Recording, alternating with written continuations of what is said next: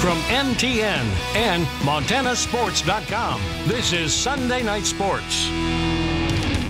Hello, everybody. After 3 games, 2 against decent competition and 1 a big-time road game at a high-powered FBS offense, the Cats and Grizz are in the exact same spot. 2-1 with 1 more conference tune-up remaining.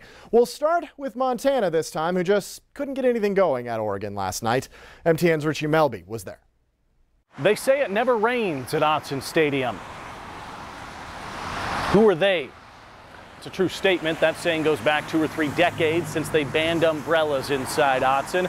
But rain or not, Bobby Hauck and the Grizzlies, there was just that one goal coming into Eugene, Oregon.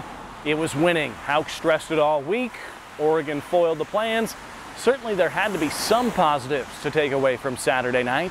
Well, we need to get better. We lost. We came here to win. We didn't do it. We won at wide receiver. We won on the outside. We won at the slot. Not consistently enough. I can't sit here and say we did a great job. We scored 3 points.